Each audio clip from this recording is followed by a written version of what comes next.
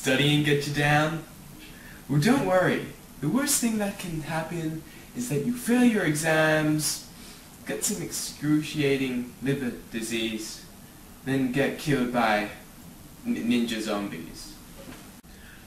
But here at Special Teachers Reaching Economic Sustainability Slowly, we're here to give you some studying tips.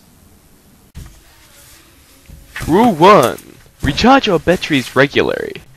This way, when you're playing with your Wiimote doesn't die when you're on level 67 of the Pit of the 100 Trials, and then your Link guy dies, and it's... I'm not talking from personal experience, of course, but, yeah. Rule number 2. Having trouble getting started? Well, make sure you're awake first, because practicing for exams is hard when you're asleep.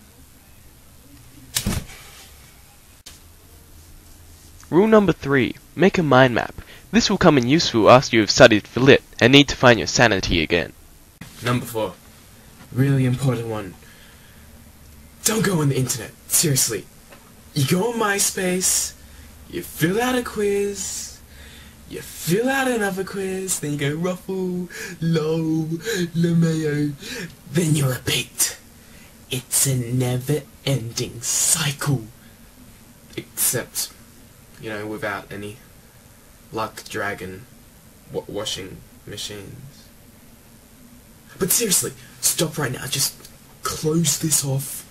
Don't watch anymore, because, you know, for the next 5 minutes it's just gonna be me standing here. Just like this.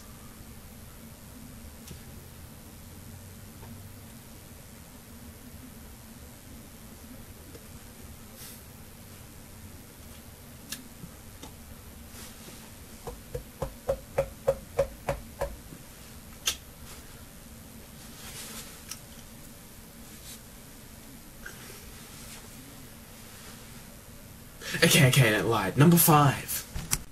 Okay, number 5. Very important. This is the most important one out there. When you're studying, never, don't even think about doing it. Never start singing Backstreet Boys. Because seriously, you start singing it, it gets into your brain, and then you start infusing it with, like, all your math answers. If you're writing down, for instance, in Joe Calc, you're like going, well, if y equals 5x squared, that means dy dx equals 10x, alright. Yeah.